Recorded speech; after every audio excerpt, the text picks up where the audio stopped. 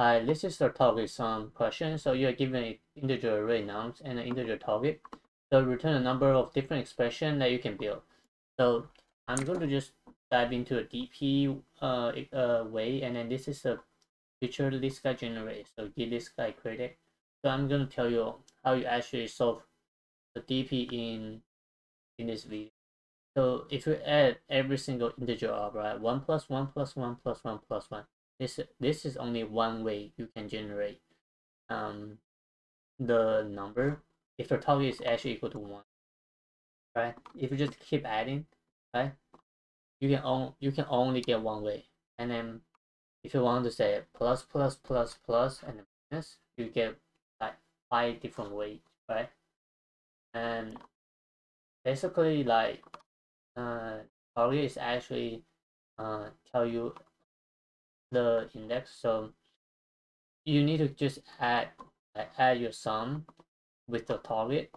In this case, s. So you'll get the number of ways you can generate.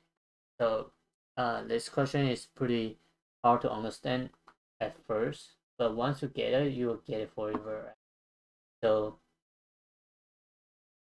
the length of the DP is actually 2 times s plus 1, since you need to include index 0. And there's a reason why you need to have 2 times s, because this could be positive and negative, right? And this is pretty much it. So let's just start coding, and I will tell you what happened. So in sum to 0, and then I'm going to summarize the nums array. So nums,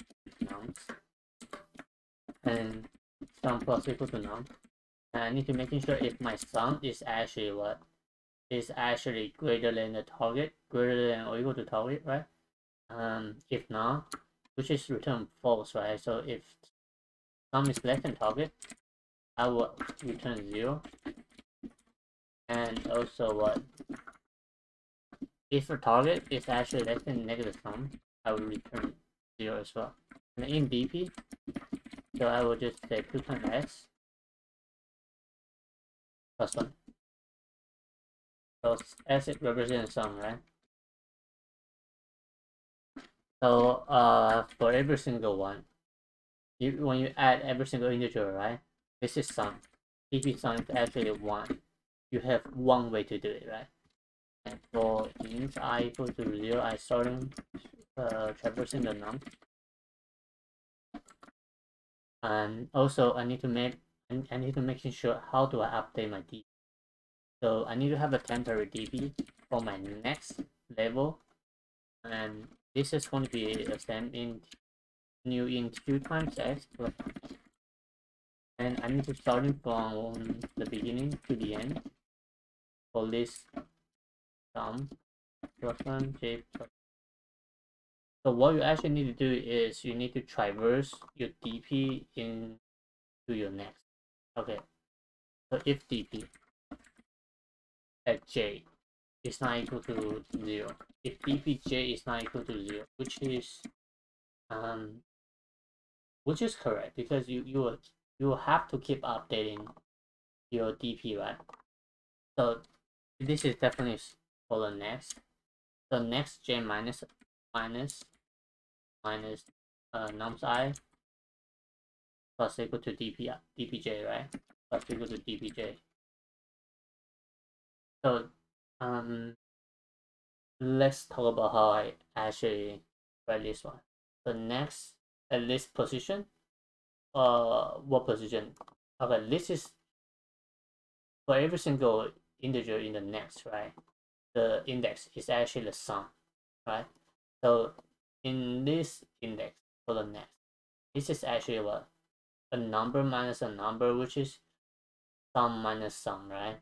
And then this will just give you how many way when you, I mean, it's basically like this: dp sum equal to 1. Like when you do the math in this one, right? I was just making sure I update the sum in this next in the array. So sum will be the position. Basically, j minus nums I is the sum, and then I need to plus dpj. This is because at this position, I will have another way to do it, right? And you have the same idea for plus, because let me finish. So this is because for every single integer, it could be positive or negative, right? So you have at least like two ways, right? Plus or negative for every single dpij is not equal to 0. And every single time you finish the inner loop, you need to update it. So dp equal to next. So I will keep updating my next to my dp, and then later on I will return. So again, when you want to return, right, you need to return the sum plus the target. This is because this example, like basically you have to ignore the sum, which is from 0 to index 5, right? And then you'll just have a different way to return, right? So I have no idea why we need sum plus s, but what I know is actually we don't care about the negative. We only care about starting from the sum plus target, because this will give you a result. This is actually pretty the symmetry, right? 105010 is 105010, and then you plus one for the sum is actually it's actually important. This is because the index started from 0. Sum doesn't start from 0, and you will just return dp sum plus target,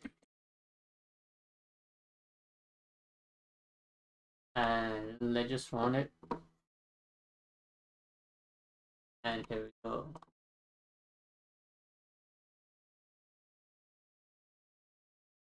So let's talk about time and space. So for the time, and this is all of n, but inside all of n you have another for loop, which is all of 2 times s plus 1, and eventually this will be all of n times s, n times s, right? S represents the summation, right?